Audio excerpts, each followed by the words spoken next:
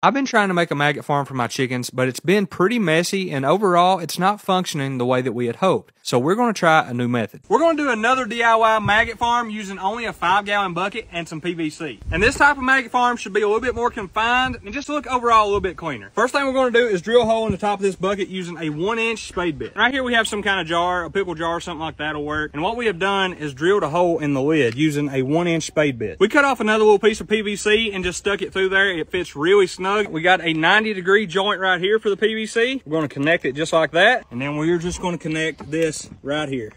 And then you can just take your jar on and off ever how you please. So how this is going to work is flies will go in this way and then go in here, lay eggs in whatever we have in here, probably some kind of roadkill or something. And then when those maggots develop and then they start looking for soil to turn into flies, many of them should find their way up through this tube, come out through this joint here and find their way into this jar.